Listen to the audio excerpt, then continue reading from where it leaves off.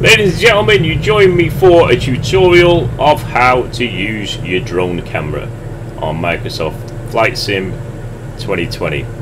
Now, if you want a detailed tutorial, this is not it. This is just the basics of something that I think is going to help a lot of people, because I almost lost my patience working this out. So I'm going to get started straight away, and it really is just going to cover the basics, but something, and I'll get into it, it's going to help you. And it's up and down. So first that you want to do, pause break, and then that obviously stops where you are, right? So next, move your mouse up to the top where you've got your camera, and then you've got showcase, free camera, camera drone. That's how I do it. I don't know if you need to click it. This is just how I do it. The next thing, if you've got dual monitors, click this little button to pop it out and move it onto a separate monitor. So dual, triple, whatever. If you've got a spare one, do it.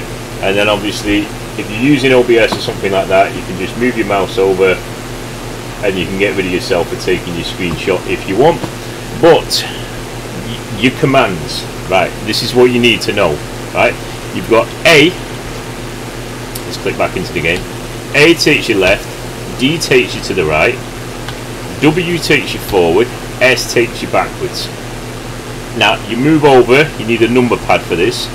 8 will push it up, 2 will push it down, 4 will rotate it to the left, and then 6 will rotate it to the right. Dead easy. What I lost my temper with was trying to work out how to go up and down. Sorry, 5 recenters you as well. How to go up and down, because it just seemed impossible until you tinker with all the buttons. R for up, F for down, and that is all that you need.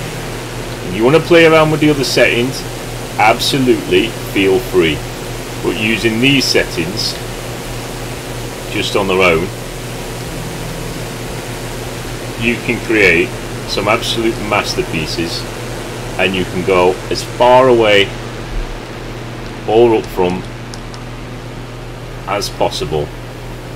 And for those of you wondering where it is, it's there in the background of where I've taken off from, and I love taking off from here because you have got boats all over. You've got trawlers, you've got cruise ships, and I believe on the other side of here we've even got a little tugboat. In fact, actually, no, that's another trawler. But anyway, that's how you do it. All you do, pop it back in, close your window, pop it back in. I personally bang it back onto external or cockpit, and then click. I want to come out of this for this one. Click your pause break, and then you reset back off again. Sometimes it does snap a little bit, and you kind of have to get control of it.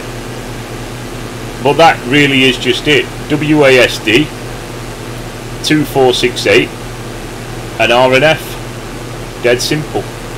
But yeah, this airport is absolutely stunning, and it's just boats galore. And obviously, if you play around with the weather settings, you can set up some absolute masterpieces.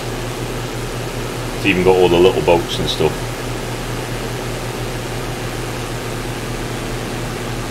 Is what I'm going to try and not crash. But thank you for watching. I'm going to keep it short.